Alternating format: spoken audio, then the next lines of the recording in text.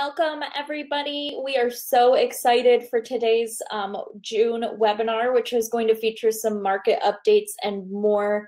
At Kennedy Financial Group, we really make it a priority to help make the complex simple. Finances can be one of those things that are a little bit tricky, and you can get into some areas that are a little bit hard to navigate. So we want to make it as easy as possible for people to navigate those difficult topics. And lately we've been receiving a lot of questions that I think today we are super excited to have Ryan Detrick here from LPL Financial, who's going to help answer those for us. He is the Senior Vice President and Chief Market Strategist at LPL. And again, we are super excited to have him. So let's dive in. Just to do some housekeeping, these are the disclosures that we always have to share with you. But also, I just want to say again, I know that a lot of people, especially since COVID, the restrictions have been lifted and people are going back to work. More and more people are watching these as they've been recorded and sent out, as opposed to viewing them live. But if you do have any questions during the presentation, you can text them to us at 248-528-0485, and we will ask Ryan towards the end of the presentation to answer those for us. Or at the end of today's presentation, we're going to give a little bit of a preview of what we'll be talking about in July. And if you have questions that you think would be good for that presentation, you can send those to us as well. That way, if you don't plan on watching live, you plan on watching the pre-recorded version, you can still get your questions answered. So just to give a little bit of a preview, my name is Lauren. I am the Director of Client Experience here at Kennedy Financial Group. I am super happy to have Brandon Kennedy, who is our President and Wealth Advisor, with us today, who's going to give a brief introduction into who we are at Kennedy Financial Group. And I am super excited to have Ryan Detrick here, who is the Senior Vice President and Chief Market Strategist at LPL Financial. Yes, I saw we've got a question that popped up about adding the number to the chat, and I will add that in just a moment. Just to get into a little bit of what we're going to talk about today, we have been receiving so many questions on the state of the market currently, as well as things like inflation, and even getting into kind of some of the hesitancies that people have with a new administration. Even though we're halfway through the year, we're still early on in this administration, and kind of some questions that people have about what might change for them. And we asked someone who we think is absolutely an expert on these topics, Ryan Detrick, here to share a little bit more about his thoughts on that and our stance on it as well. And as per usual, we're going to get into a little bit first about who Kennedy Financial Group is. So I'm going to pass it over to Brandon, and you can take it from here. Yeah, excited to chat today with Ryan. And before we jump into why everybody's here, just a quick recap of Kennedy Financial. For those that are new, I know a lot of newer people kind of kicking the tires and learning about Kennedy Financial are listening in today. So just a quick overview. Started in 2008. Been doing this as an independent financial advisory firm. We serve 400 clients, work on a lot of small business retirement plans, have 50 years of combined experience. And, really just, here to serve those people who are looking for a plan and a process behind making financial decisions. We're also a Dave Ramsey SmartVestor Pro affiliated with LPL Financial. That's where Ryan's coming from today. So, our why we exist as a firm, and this is, the passion behind everything that we do. We exist to inspire people to live their best and most fulfilling financial life. And that means a lot of different things for all of the 400 families that we work with. Some people just want to not worry about money and know that they are at a point and have a plan that they're financially independent and money is not their issue. Others are just trying to get their kids through school and not have the burden of student loans that maybe they had. And then for a lot of our families, it goes beyond that. And money is, they're comfortable with the money they have and the income that they have. And they want to change their family tree. They want to leave a legacy. And we just really love having those conversations and just listening intently to who our clients are and how they define winning with their money, and creating a plan to help them really succeed on how they define a successful financial life. So that's kind of our why. How do we do that? We act as guides, because every financial journey is different. There's a process to get there. There's really no end. It's an ongoing process, and we are there as your guide. We actually just got back from Outer Banks and did a charter fishing trip, and just a quick story. So we walk up to the dock. It was a small little charter boat. 6 of us. It was my boys and a couple of friends and their kids. And we walk out on the boat. The captain jumps onto the dock. It was a really windy day, a lot of big storms in North Carolina. And he jumps out and says, "Hey, we can go to the ocean today. There's a sound side and an ocean side." And he says, "We can go out onto the ocean, but we'll probably die." And that was our intro to hopping on a boat with this stranger. But he said it with such confidence, and obviously he was being humorous. We ended up going on the sound side because it was a windy day, but that trip was amazing because of the guide. We saw people who rented their own boats. One of them actually got stuck because the tide had come in, and they got stuck on a sandbar that they didn't know was there. We saw other boats driving back, and they didn't catch any fish, and they looked kind of bummed. We had an amazing 4-hour trip, because we went with somebody who had experience, who knew the waters, who knew how to navigate different environments. That day wasn't a day to go on the ocean. And that's what we are as advisors, right? We are your guide. We have experience. We have resources. We have confidence in the plan that we put together that is unique to what our clients tell us they want to do. And we really embrace that role of being a guide. We do that through a simple process. We listen, and we really get to know our clients and what's important to them through our discovery process. Then we create a plan and act as the guide, and then ongoing engagement and talking through what course corrections do we need to make, what has changed in your plan, and how do we help you get there. And we do that through an amazing team. I am humbled every day by the passion, the resources, the experience that our team has. And they're really just there to serve our clients and to give them the best experience possible. And again, just thrilled to come to work every day with such a great group of people. And we live out these core values. One of those that I'm going to highlight today, make the complex simple. Ryan Detrick from LPL is incredible. His job through LPL Research and a chief market strategist, that can become so technical and so complicated that it kind of becomes meaningless to us as advisors even, and certainly the clients that we serve. And he just does an incredible job, and that's why we're so excited to have him today. But these are some of the other core values that we live out, and hopefully you see that today with Ryan. Talking through making the complex simple, talking through investments and markets, and kind of looking back at some history and looking forward looking. How do we take all this complicated news and data and make it simplified so we can make some good decisions on?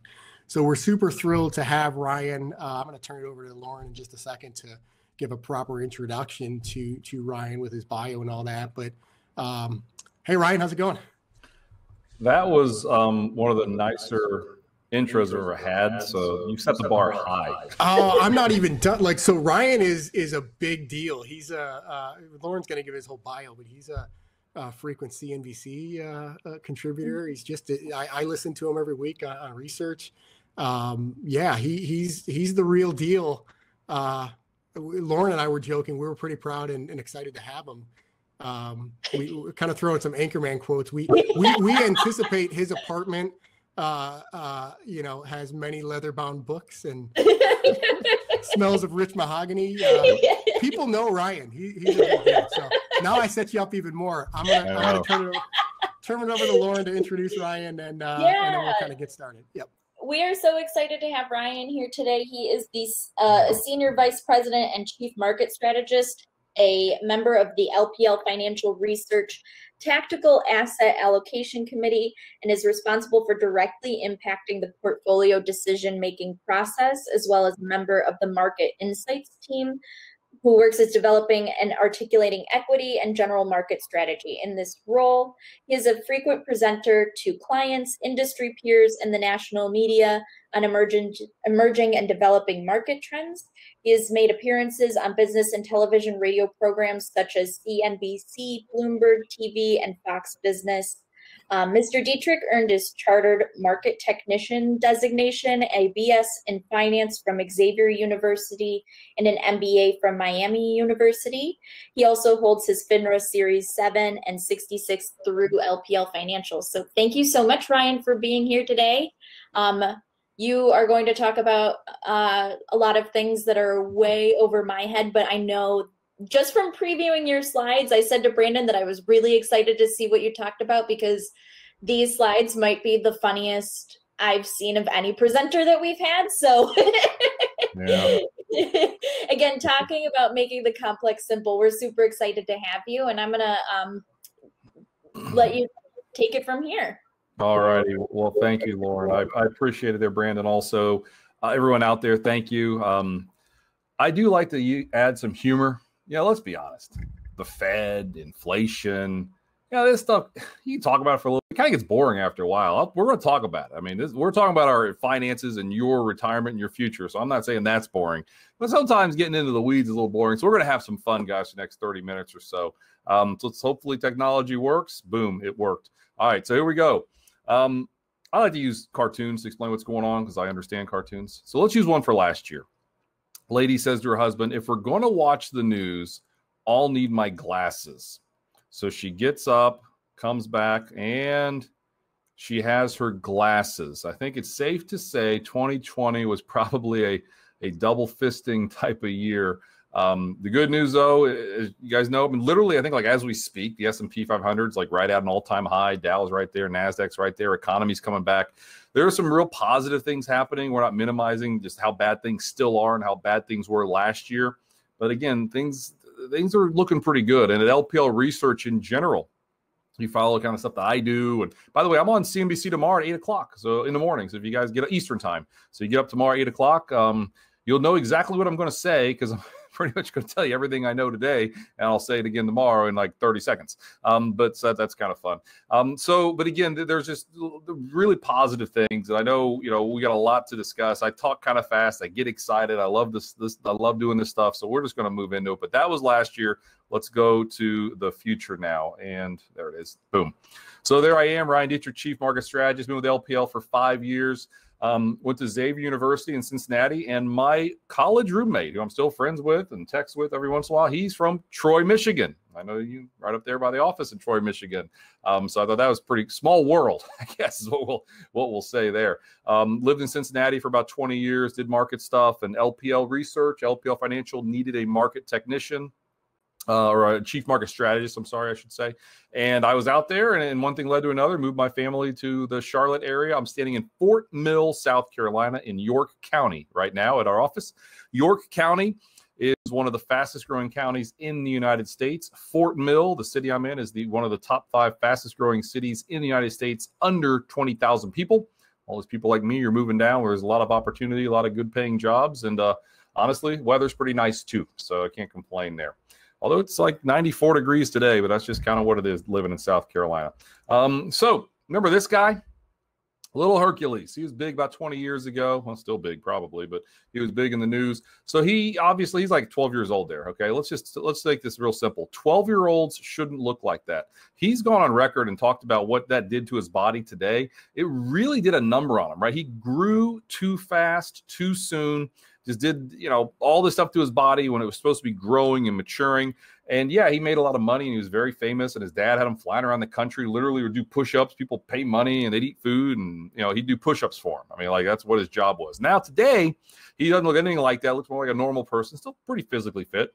He works like at SeaWorld. He's one of the stunt guys, the guys that jump in the air and go through the shark's mouth and all that stuff. That's what he does now.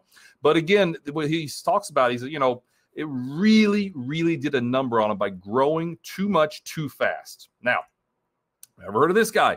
Robert Wadlow, almost 9 foot tall, one of the tallest human beings, probably the tallest human being we've ever seen on our earth, right?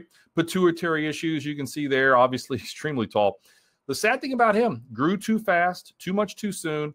He died at 23 years old, a horrible death. His legs like split open, the bone split open. He had to use a cane and crutches. Imagine how tall the crutches the guy uses, 6-foot tall crutches, the last couple of years of his life. So this superhuman looking person, yet extremely weak and brittle because, again, he grew too fast and did too much. If you look at like redwood trees out in Oregon, so right, the big trees, if they don't have like mommy and daddy trees around them, they'll grow super fast. You know what happens, though, like 10, 20 years later? Those trees are much more likely to get an infection, get something wrong with them, rot out and die because they didn't grow slowly. The trees that grow slower, mommy and daddy trees that kind of hog some of the sunlight, those grow and they form a really, really good base, right? That's what you need. So what I'm getting at is you grow too far too fast. It's not always a good thing. Now I'm going to bring this back to what in the world is this guy talking about? The stock market. There's something called secular bull markets and secular bear markets. All you got to know is this, and this chart is a long-term chart of the S&P 500. There have been periods for decades when stocks have gone higher. There have been periods for decades when stocks literally go sideways. So let's just look at that first shaded area on the left there, 1950 to 1968, 18-year bull market, all right? Then you see the next shaded area, 80 to 2000, 20-year bull market. What happened in the 70s, though? High inflation, virtually no gains. After the Great Depression from 1929 peak till 1954, 25 years, stock market went nowhere. You get these big cycles. Now, what I want to talk about is the 7-year itch. You've all heard about it, right? After 7 years, you get tired of a relationship, a job, a car. The stock market's kind of human. I know there's a lot of computers out there anymore, but listen to this. See the first circle in red on the left there, 1957, 7 years in a recession and a bear market. Go to the next secular bull market that kicked off in 1980. Add 7 to 1980, and what do you get? 1987, a 34% correction, similar to the 34% correction we just saw last year, and then eventually move back higher, but the 7-year itch. Now, fast forward to the 2000s, all right? The 2000s were a worse decade for stocks than the 30s. I'll say that again. The 2000s were worse for stock investors than the 30s, all right? So that's terrible. We all had to live through it, right? That's just part of investing. That just sometimes are good, sometimes are bad. Well, that was one of the worst we've ever seen. The good news is we planted those seeds. We grew. The roots were strong. The base was strong. After 13 years, from 2000 to 2013, the S&P went literally nowhere. Then it broke out in 2013. Add 7 to 2013, and what do you get?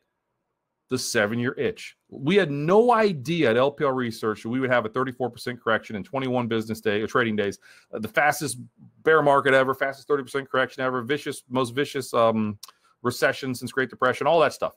What we did know, though, was coming in last year, the 7-year itch was potentially something that was out there. But what did Mark Twain tell us? History doesn't repeat itself, but it often rhymes. If history's rhyming, what's happened after the 7-year itch multiple times? Stocks went up from 57 to 68, and stocks went up from 87 to 2000. We could have potentially another decade of stock gains. And I know that sounds crazy. But again, the reason we're so optimistic in a secular bull market is because how horrible from 2000 to 2013, stocks went nowhere for 13 years. And now we've got this major base and we just had the 7-year itch. So this is a big picture view of the world. Believe me, more short-term. I probably got a little more concerned short-term, but we can talk about that. But if you're long-term investment holders looking to retire in 5, 10, 15 years, guys, things look really good, and any and all weakness probably is going to be led to eventual newer highs down the road. So long-winded. I spent a lot of time on that chart. I think it's important. Regis Philbin, big fan of him. He said, I'm involved in the stock market, which is fun and sometimes very painful. Unfortunately, Regis passed away recently. I think that sums up the stock market more than anything in the world, right? When it's making new highs, everybody's happy. There's not a care in the world, and then boom. You get a 20% bear market. You get a 10% correction, whatever it is. And then you start feeling like, oh, my goodness, my statement, my money, losing money here. That's not fun. We're connected to our money, unlike just about anything we're connected to. Remember the Pavlov's dogs? You ring that little bell, the dog starts slobbering. That was a study. There was a horrible flood in Leningrad, I think in 1924 or 23. And tragically, a lot of the dogs died. during this horrible flood. Some of them lived. They had to swim to safety. They lived. After the flood, everything calmed down. Pavlov started his studies once again. You know what happened? He rang the bell. The dogs did not slobber. They forgot what they were supposed to do because it was stressful. Guys, in times of stress, we make the worst decisions possible. I could tell you that stocks usually go up every 10 years. Stocks usually go up every 20 years, 30 years. In the midst of March 2020, if you didn't need that money for a couple decades, you might not have believed me because you just see it going down, and we make bad decisions. That's why it's so important. But Brandon was just saying to have a plan in place, to leverage, Kennedy, and to leverage Brandon and your financial advisor to make sure you got a plan for when the bad times happen. You don't make a bad decision, and it's not your fault. It's not anybody's fault. It's the way our brains are wired, and Pavlov's dog showed that 100 years ago, and it's the truth. I can't tell you how many people I talked to, not just at LPL, personally. Everybody knows, oh, he's a stock market guy. I can't tell you how many people reach out to me in March, and I'm selling. I'm just like, listen, here's what I'm doing. I upgraded up my 401k, like I was trying to put more money in. I had no idea if the stock market is going to bottom up to 20%, 30%. But if you have a long enough horizon and that plan in place, then that's what that's the benefits of what we're doing today, right? Just the fact that Brandon and the team reached out to me and had me here, that says a lot. All right, it shows they care, yes, but they're trying to find different ways to communicate and show what's going on out there. Because here's the truth: nobody really knows what's going to happen. I mean, if we did, we'd own an island, right? I mean, I wouldn't be here right now. But we've got a 30-person research team that managed almost $60 billion. We've got a really, really good track record. We were the only broker-dealer in the United States that upgraded our view on equities the last week of March 2020.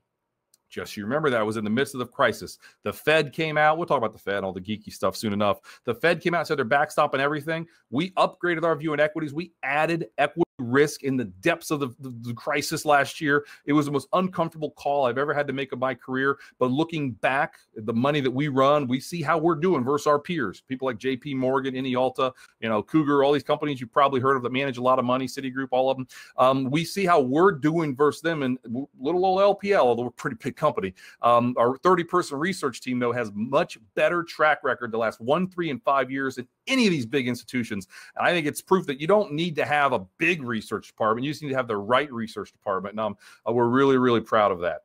So I got to start showing some slides here to make sure I think I could talk all day on this stuff. Oh, here we go. This is what I was talking about. All right. If there's any slide I show you, remember this one. The longer you're willing to hold something when it comes to stocks, you're probably going to get your money back and even then make a lot, right? Every 1 year, the S&P is up 2/3 of the time.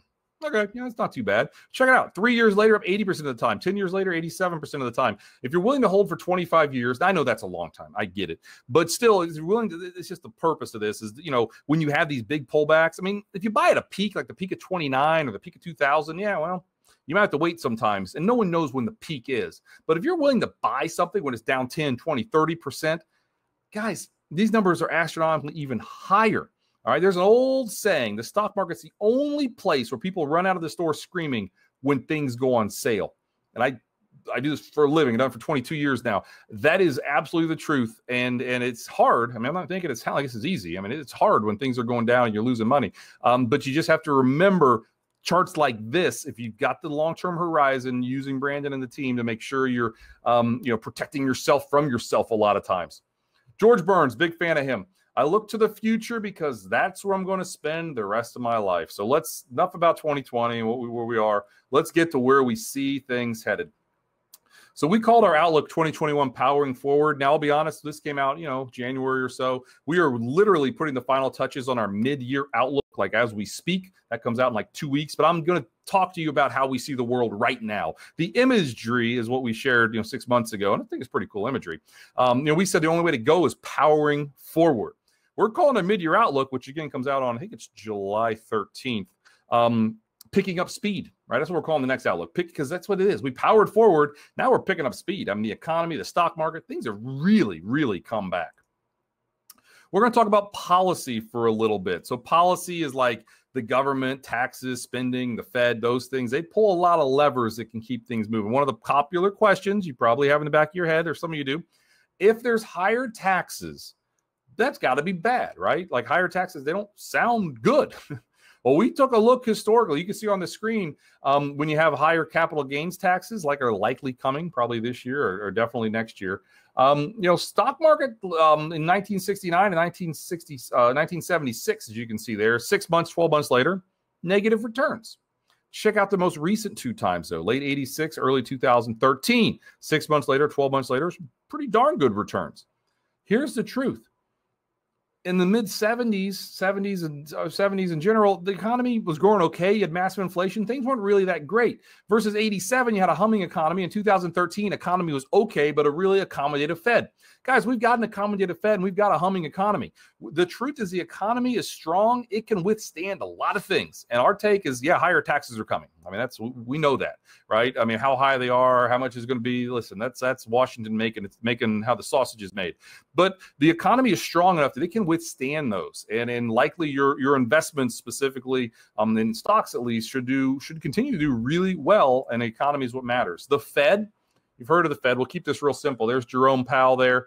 He's on 60 Minutes like every month. I've never seen a Fed president that goes on, or a Fed chairperson that goes on TV more than he does. But that's a good thing. He's out there, man. He's saying what the Fed thinks. And that's the Fed balance sheet. You've all heard about the Fed printing money, right? That's the Fed balance sheet. That's what they're talking about. Almost $7 trillion is a Fed balance sheet of mortgage-backed securities and long-term treasuries mainly.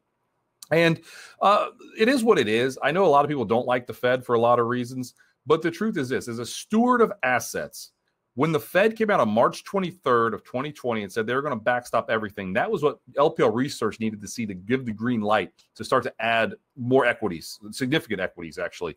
And the Fed is a tailwind.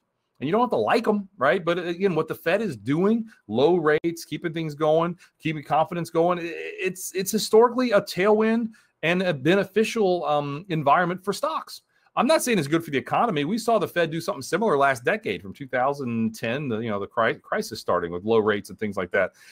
Didn't really help the economy all that much. I think there's other things that could help the economy. But from the Fed's point of view, what they're doing, they're trying to help equity prices and risky assets increase in appreciation to bring back confidence. And that's, again, something that's a tailwind in our opinion.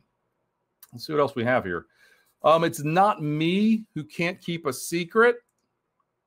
It's the people I tell who can't. Honest Abe. And I don't think that's a real picture of Honest Abe, but those are some pretty cool glasses.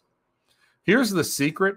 That the Fed is called monetary policy. Maybe you heard of that? Well, we're talking fiscal policy for a second. Think the CARES Act, right? All the different ways we try to help people that have been impacted by this. The amount of stimulus we've seen from the government, $5 trillion with a T, $5 trillion. That's 6 times more than the stimulus we saw during the financial crisis. All right, and there's more coming, right? You every day you turn it on and there's some new drama about the infrastructure plan. There's $1 trillion, $1.5 trillion coming on infrastructure sometime. Eventually here, it's going to come. And again, this is then versus now, right? Then was orange, now is yellow. Well, there's more stimulus in the system as a percent of GDP, that's just as a percent of the economy, now than there was then. Again, a tailwind for economic growth. So that's policy. Now we're going to talk about more of the economy, but really policy and the economy, they're kind of intertwined a lot anymore. So we called it a new start. And honestly, this is again for 6 months ago. Now it's really humming along if you think about how things are going. John Maynard Keynes said this: when the facts change, I change my mind. What do you do, sir? That's a really good quote. His other quote was, in the long run, we're all dead. I don't know what to think of that quote, but it's true. But the quote we got on the page there, LPL Research, we've upgraded our view on the U.S. economy twice this year already, February and March. We were one of the more optimistic, bullish shops out there on the street coming into this year. And then you come in and things are even better than we expected, like a lot better than we expected. But again, the facts change. We change our mind. What do you do, sir? So you can be just stuck in put your heels down and kind of fight what the market's doing, or you can just accept what the market's doing and do your best to create long-term wealth for your clients. That's exactly what we're doing here. And that's why we've kind of upgraded our view a couple different times. Here's our view on overall growth this year. Here's what you got to know. U.S. might grow upwards of 7% this year. Guys, that's the best year since '84. If we go a little bit higher, we could be looking at the best year of economic growth since 1952. Now, full disclaimer, Last year was the worst year for economic growth since the Great Depression. So we're making that up. But still, I mean, things like retail sales and housing sales and auto sales, all used cars, all that stuff, it's soaring, right? I mean, things have really, really come back much faster than anyone obviously expected. And we could be looking at the best year of economic growth for the entire world in like 5 decades. So again, just a really impressive comeback, no doubt about it. I love this chart. I've shared it for a while now. The idea of economic cycles, they last a while. So here you see all the previous economic cycles since World War II, how long they lasted. The last one lasted about 11 years. This one is like a year old. We don't officially know when this one started yet, technically we're in a recession. Nobody in their right mind believes that. But there's a company or institute that calls it recessions, non-recessions. But likely it started about a year ago, sometime last summer. All right. So let's just say this expansion's a year old. Just make this easy. A year old of growth without a recession. The average is 5 years. Who's to say we can't get to average? We absolutely think we can get to average. Will we get to 10 years of economic growth like the last cycle? We don't think so, right? This wasn't your regular recession. I mean, LPL Research actually grew. I got promoted, all right? If I'd done this a year ago, I'd have a different title. I got promoted in the middle of a pandemic. I just started talking in an office by myself all the time instead of going on airplanes talking to people. You know, LPL grew. There's a lot of companies that grew. My father-in-law in Cincinnati, Ohio, has a restaurant. I know all about the problems clearly that happened in that world. I saw him Christmas time, worried about his mortgage and how he's going to keep his business afloat. Fortunately, things are opening up and they're doing better. My brother has one of the largest G.I. Joe collections out of anyone you know. He travels to the Holiday Inn Convention Center. Well, that got shut down last year. So it's not lost on me or lost on LPL that, yeah, certain parts of the economy did honestly better probably because of, which is weird to say, but honestly did better because of what happened versus other parts that were totally shut down, but fortunately starting to come back. And that's why we don't think this is a regular cycle of growth. So maybe we hit like 5 years or so versus the 10. And every time I use the word average, I always think of this joke. You might like this one. There's a statistician and he puts his head in a bucket of ice and his feet in a fire. You go, hey, how do you feel? He goes, well, on average, I feel pretty good. So anyway, there you go. Now, inflation could be, along with higher taxes, inflation is one of the top questions we've received at LPL Research the last, we'll call it 6 months or so, as the economy's heated up. What's inflation? Just means prices cost more, right? Go to the grocery store. Things cost more, right? Go buy, like my father-in-law sells wings, chicken wings. There's a chicken shortage, right? Wings cost more. Everything's costing more, all right? Go get gas. It costs more than it did a year ago. Again, because we're coming off those major lows. Now, what I want to point out, though, is something on the left. That's Barron's, the I word. That is inflation. That was last month or so. When was it? I think it was May. It's about a month ago in May. On the right, is inflation dead? That was just a couple years ago. All right. So, on the one side, everyone's worried about inflation. On the other side, you've got, is deflation dead or inflation dead? I'm sorry. And we think, we're not as worried about inflation as some other places. Some people are talking about massive inflation, the Fed's printing money. We get all that stuff. I mean, we're not naive to it. We've written and talked about it extensively at LPL Research with our more than 18,000 advisors. The truth is this, right? I mean, here it is. Here's my phone, right? By the time this is over, I could probably, oh, look at that. Literally, I have a Reuters reporter wanting to talk to me. See, that's what I do. I just talk in a room to people all day. Anyway, so where was I with this? Oh, I could order a hot tub. I could literally order a hot tub, right? That's the ultimate deflationary instrument right there, the phone, the Amazon effect. Some of these things, automation, machinery, all these things that have really kept the lid on inflation the last 10 years, they're still in place. Guys, they're still there. So let me get a drink real fast here. So we just do not see massive runaway inflation. More inflation this year than last year? Yes. More inflation next year than the year before? Probably. But runaway inflation? No, we don't see it because these major structural things are still in play. Now, what side are you on? Whose team are you on? There's team transitory on the left. That's Jerome Powell and our new president, President Biden. And then on the right, you've got team trouble, Larry Summers and Williams from the New York Fed. They used to be on the New York Fed. Now, I think someone in the upper right-hand corner needs to wake up Summers. He's apparently asleep there. But you've got the one side on the right saying, listen, there's a lot of inflation coming. It's going to be bad. All right, Fed's behind the 8 ball. We have to hike rates. It's just going to be a bad situation. Like the 70s. Honestly, like the 70s. And then on the left, you got team transitory. We'll see. A lot of history books will be written on this. I'll just say this. I remember 2010, 11, 12. A lot of talk about massive inflation then also.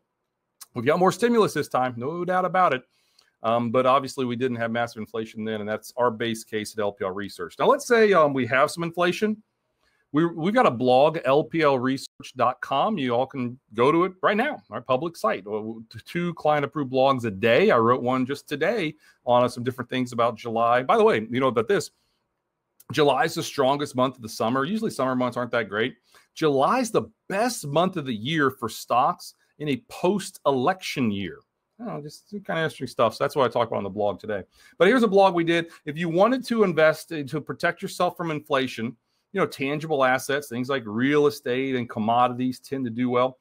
And stocks, I mean, this isn't like brain surgery. Stocks historically have done better than inflation over the long term, right? So stocks are a really good way. We think value stocks. We like value stocks.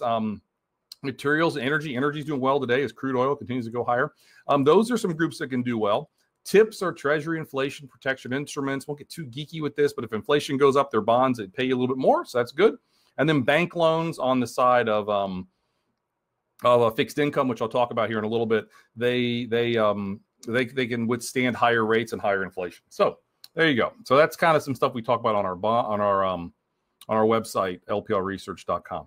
So let's do a few more here, and we got to wrap this up and do some Q&A. Stocks. We're going to talk about stocks. Earnings rebound may spark 2021 gains.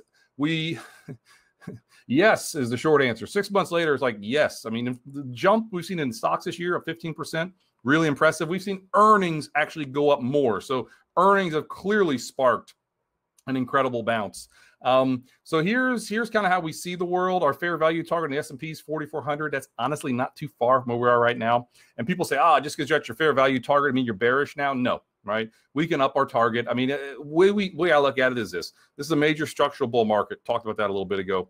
The economy keeps improving to the upside, surprising to the upside. We think it's still be in stocks over bonds. Our big call this year earlier was say stocks will really outperform bonds. They've been really beating bonds a lot. We think that's probably going to continue.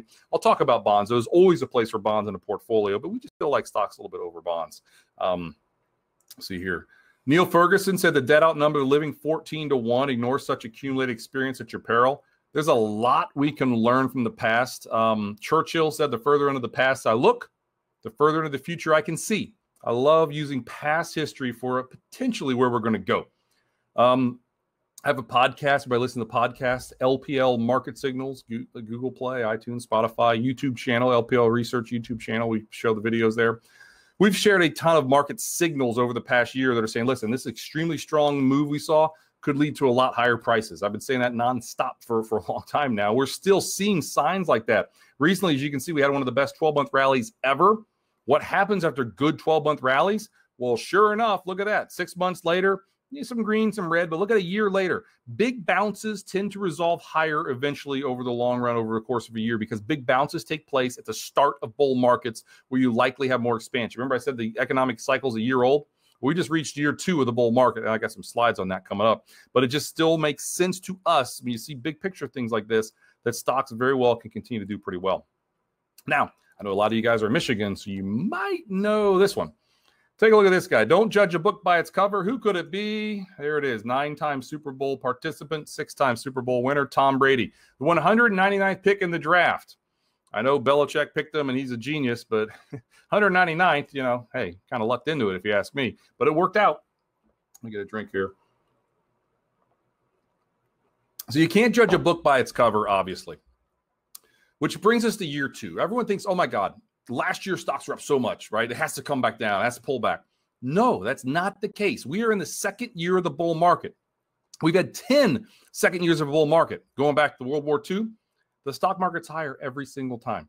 Not all those are big gains, though. I want to be very clear there. Sometimes you have some choppiness. Look at like 2004. Look at 2010. Look at 1983, 84. Those are all second years of bull markets. They're kind of choppy, all right? Just catch your breath. That's fine. After big rallies, maybe you catch your breath the second year of a bull market, but you tend to resolve higher. And that's what this chart shows, where the second year of the bull market's usually higher. Usually don't have quite the gains you did during year one, which makes sense. And pullbacks are normal. You can have about a 10% correction or so, which after a 90% rally, I don't think a 10% correction would be that shocking. We just shared this in our weekly market commentary on Monday. We write a weekly market commentary for our advisors and their clients. And right here, you can see this bull market's yellow versus some of the other previous bull markets, best bull markets ever. What happened the next 6 months or so? You tell me. You look at it. Kind of choppy, right? Rally, and then things get kind of choppy. So again, it's not the end of world stuff. It's just stuff you need to be very aware of. So here's earnings. All right. Earnings are helping drive this whole thing. We're looking at 34% earnings growth this year and 12% next year. Honestly, since the time we did this chart, which is about a month ago, it's now like 39% earnings growth in the United States this year, 2021, and even more in 2022. So earnings continue to justify, in our view, this big move we've seen in equities. It's not just a U.S. story. It's a global story. Here is developed international in the middle, emerging markets, and the United States on the left. The left is earnings that were expected, the percent expected at the start of the year. The orange is what's expected now for the full year. All those are up a lot. U.S. is up more than any of them. U.S. has had more of a comeback economically than anywhere else in the world, but it's a global story, the improvement we're seeing in earnings. You know, I won't even talk about that. We talked enough about earnings. What's one of the worries that are out there? Stuff isn't cheap. All right. I mean, you know, PE multiples, it's a geeky way of saying what stuff is worth, what you're paying for, price to earnings multiple. They're the highest they've been since the late 1990s. And people hear highest since late 1990s, you start to get pretty worried that, you know, things are pricey. So this is no doubt a potential worry. But again, when we see things like just a new economic cycle of growth, there's still a accommodative Fed, historically low inflation. I mean, I know some of the recent inflation data has been high. We're still low inflation given where we've been. Lower inflation, you tend to see a higher multiple. So again, it's something we're worried about. I'm not overly worried about, but just a concern is stocks aren't cheap. Here's the thing, though. Stocks might be not so cheap. Bonds are really expensive, okay? So it's kind of like, which way do you want to go? And I'm going to talk about bonds very, very soon. But again, stocks might be kind of pricey. Bonds are very, very pricey with rates so low. Okay, here we go. Good. So we're up to bonds. I'm going to try to wrap this up in 2 or 3 minutes, and we'll do some Q&A. So staying in their lane, we still think there's absolutely a place for bonds in a portfolio. I like to say like this. Sometimes bonds help you stay in your stocks. What do I mean by that? You got some stocks, you got some bonds, maybe a little bit of cash, whatever. You know, if the market gets killed like it did last March when your stocks are down 30, 40%, whatever it was, depending where you were, what'd your bonds do? Bonds probably did pretty well, right? They helped you stay in stocks. Stocks are the best way to create wealth over the long term. So bonds do their job, and bonds can give you some wealth too. Don't get me wrong there. But I think that's why it makes sense. But again, how are we constructing our portfolio? Started this year, we have more stocks relative to bonds. Fortunately, that's really worked out the first 6 months of this year, and we think it can continue. But that's kind of where we think bonds are staying in their lane. The 10-year yield has been going higher. Now, it's surprisingly been going lower a little bit lately. We still think interest rates go higher, tightening labor force, pushing up inflationary pressures. And just keep it simple. Rates go up, bond prices go down. Bonds had one of their worst first quarters ever, all right, in the first quarter of this year because rates went up so much. And we think the 10-year yield can continue to kind of work its way higher the rest of this year, which could pressure bonds. We think bonds might be about flat the rest of this year, which isn't the end of the world. Believe me, that's not a terrible thing. But we still think this is more opportunity as it pertains to stocks. Almost done, I swear. Peter Bernstein, diversification is the only rational deployment of our ignorance. I'm a big Peter fan, read a lot of his books. He's saying, let's not outsmart ourselves. Stay diversified. Have some bonds, have some cash, have some stocks, maybe gold. Talk to your advisor, you know, whatever. I mean, just, you know, there's different things you can invest in a proper portfolio globally. You know, I mentioned international, Europe, Japan. Those are looking a little bit better. There's some other areas you can invest in. So stay diversified to help with our ignorance. I love how Peter says it. And this is just a cool way of showing it. A lot of numbers on here. Look where it says return on the right there. We have big pullbacks in stocks, the S&P 500. Look at Barclays Ag. That's your average bond fund. Bonds usually do pretty good. Treasuries, long-term treasuries actually do really good. Safest instrument there is out there almost. So that's why it makes sense to still have some fixed income exposure. We just think rates keep going a little bit higher early in the economic cycle. Stocks will probably do better. And if you want to get real geeky with some of this stuff, if you keep having higher trending 10-year yield, we think 10-year yield can go up between 1.75 and 2% by the end of this year. If that happens, something like mortgage-backed securities can do really well when yields go higher. Also, bank loans and bank notes, those can kind of hang in there and do a little bit better on the fixed income side of things. So I think we probably are about done here. the journey continues. A long way to go. I'm honored you guys invited me to come speak. It means a lot. Hopefully you laughed a little bit, learned a little bit. Again, you're in really, really good hands. I'm honored that, to know you guys are in good hands. And let's leave on a positive note, because I like to do that. I kind of hinted at some of this stuff. A bunch of highs, market all-time highs, happen in clusters. This is kind of like that secular bull market I started with. But look at this. We didn't see any new highs for like 2 decades after the financial crisis. I'm sorry, after the crash of 29. 50s and 60s, a bunch of new highs, all right? 70s, not so much. 80s, 90s, a bunch of new highs. In the 2000s, you had like 9 new highs in all of the 2000s. And now we've just started another cycle of new highs. And guys, I see it says 26 new highs on the far right for this year. Actually, we're up to 33. We've got 33 new highs this year, matching the 33 new highs from last year. Who knows? Today could be the 34th new high. The key thing being, history tells us those green boxes tend to last a lot longer than you might think. So we could have a lot of new highs still coming down the road. Lastly, do not forget how lucky we are. Harvard did a study. 1 in 400 trillion is the odds of being born. That's like your mom meets your dad, your grandpa or grandma, all the wars and famines, all the horrible things that have happened throughout history. Just the fact that we're born, it's 1 in 400 trillion. Then the fact that we're born now during the richest, safest country in the world, is just even better. Obviously, icing on the cake. I know what we've all gone through the past year. A lot of us have lost the ultimate, but we've all struggled. But we're on the other side. Things looking better. 1 in 400 trillion, to put this in perspective, you see the globe there. If you take one of those circular lifesavers, throw it in the water, and you have one dolphin, and you tell him to pop his nose up out of the water anywhere in the 7 oceans, if he pops his nose up out of that circular lifesaver, that's about 1 in 400 trillion. That's the odds of being born. So, things aren't always great. I've got a 13-year-old daughter I want to strangle half the time, I'm aware, but we got to remember we're lucky. We're all lucky, and you guys are very lucky that you're in really good hands. And hey, the economy looks good. Stock market's going up. That's what I was came to talk about. And let's do some Q&A. So thank you for having me. Wow. So yeah, Lauren and I were texting. Thank you, Ryan. Like, this was, I've been doing this 20 years, and it's not often we can sit and smile and laugh and learn a ton when we're talking about markets and the economy. So thanks so much for that. I know we had some questions submitted prior. Maybe we'll start with a couple of those. I had a couple that maybe I'll share, but let's jump right into those, because we're so fortunate to have you here, and let's just keep getting some additional nuggets of information. So Lauren, I'm going to turn it over to you if you want to run through those, and then I'll chime back in just to maybe to kind of bring everything else together. Great. Sure. So one question that we got was, what are the areas of concern a long-term investor should have with the level of debt the U.S. government is currently in? Yeah. I'm not on mute. Yep, we're good. I'm coughing a little bit there. I talk so much, I get excited. All of a sudden, my throat gets really dry, but I just drank some water, so I'm good. The question of debt is one that comes up every time, and we get it, right? But if you look at the level of debt in the U.S., yes, it's a record high. But did you know that overall net wealth in the United States is actually $137 billion? So that's an all-time record. So debt's really high, but net wealth is really high. And that's the U.S. government's debt. Consumers, right? FICO scores went up during this financial crisis. All right. Credit card debt went down during this financial crisis. Businesses, corporations, individuals are actually in a lot better shape. I mean, we gave people money. That didn't hurt, right? But still, people are in a lot better shape as it pertains to debt. And the truth is this: our country's had a lot of debt for a long time. I'm not saying it's right. I'm not saying it's wrong.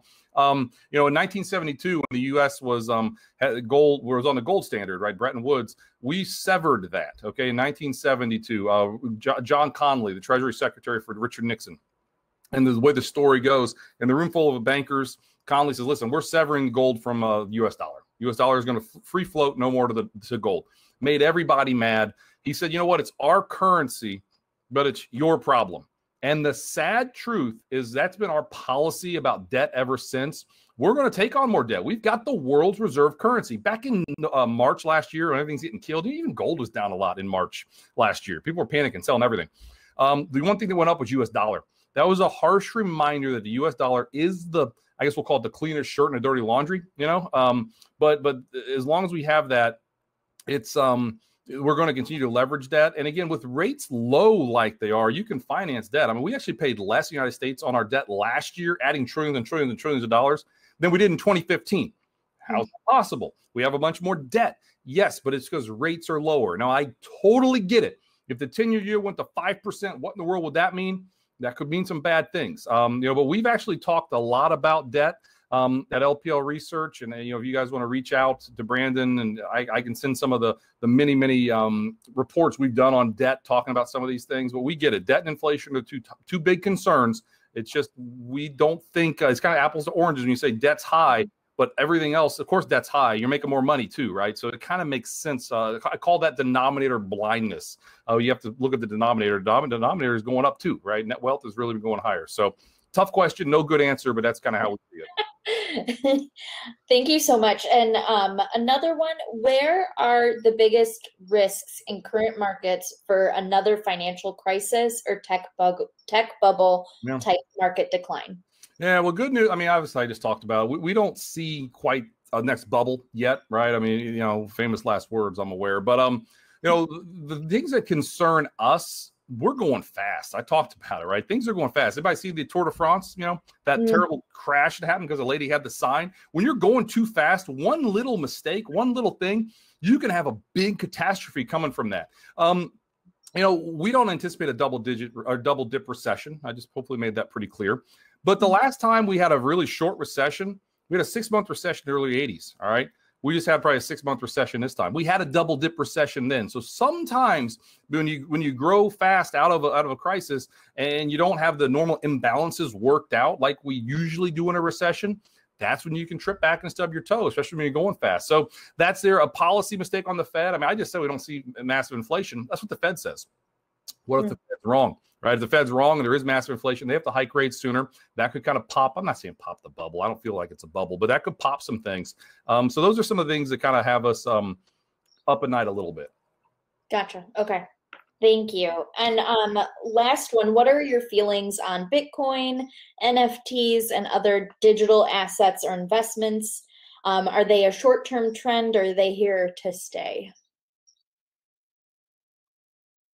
Give a recommendation, but I think they're here to stay. And here's the way I look at it. In the internet bubble, Amazon went down like 98%. Amazon, like the world's biggest company, Amazon went down 98%. All right, there's going to be crashes, there's going to be burns. A lot of them aren't going to make it, aren't going to work. But at the end of the day, a decade or two from now, some of them very well might. Now, does that mean you want to start putting a bunch in your portfolios? Probably not. Okay, you definitely make these decisions, with money you can, if you lost it tomorrow, you could live with. But there could really be some opportunity there in some of these coins. And again, it's one of those things, like so many people have been betting against it for a long time. These cryptocurrencies. I mean, look what China's done. Just the last few weeks, China's cracked down on the people that are trying to mine these coins. Yet it's not going away. So again, it's not a recommendation, but again, I think it's like the internet where we had no idea. Like I can, control I'm 6 miles from my house. I can open my garage door from my phone right now. Who thought of that with the internet 20 years ago? Where these things can go, you just don't know.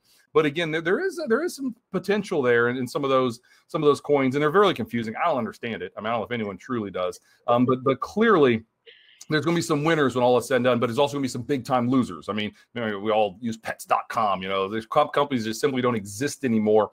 But then there's the winners, and that's that's kind of a market, I guess, also. Yep. Yeah, I think that's a very apt way to put it. Brandon, I know that you said you had a couple as well. Just and with just one more. So, one of our longer term themes is just the amount of innovation and technology and disruption. Can you just talk on that a little bit on just, and similar to what you had said, right? I mean, Amazon sold books 20 years ago, and now they're the biggest company in the world. Can you just talk about, maybe what LPL Research sees or how that can continue to play with the amount of innovation and how fast that's happening now versus where it was 10 and 20 years ago? Yeah, I mean, there's tons of negatives from what we just went through, right? Well, we know that, but maybe hit mute there. Okay, there we go. Sorry. Yep. Okay, so what we also know, we had more innovation in the last 12 months than we would have had probably the 5 years combined, right? I mean, just the different ways that we thought through and made things happen. So innovation it works both ways too, right? It can be too much too fast, and you can have some potential stumbles. But just the fact that we had a vaccine, it took Moderna like 2 days. I didn't know this. It took Moderna like 2 days to make that vaccine. I mean, isn't that the craziest thing you ever heard? It took a long time to get approvals and everything. But the way that we kind of went through this and use ingenuity and use just grit and resolve and new evolutions and new technologies, it really is fascinating. And now we're on the other side of it, and we're going to start to see it. But I'll tell you guys, what you just talked about,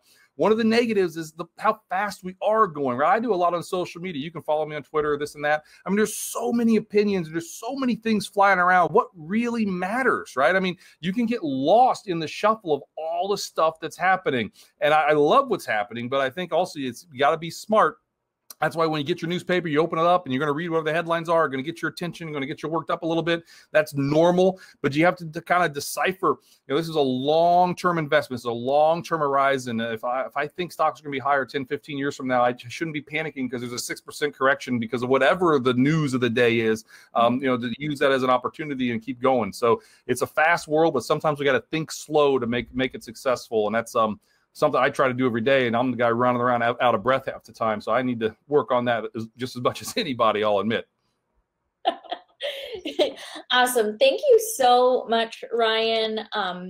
Just to kind of wrap things up here, we so appreciate you coming on and taking the time to speak with us and share this information with our clients. Like Brandon said, I don't know if I've had one of these where I've laughed out loud. I'm alone in my apartment, and if anyone were here, they would think that I've lost my mind because I was laughing so hard during. So good. All right.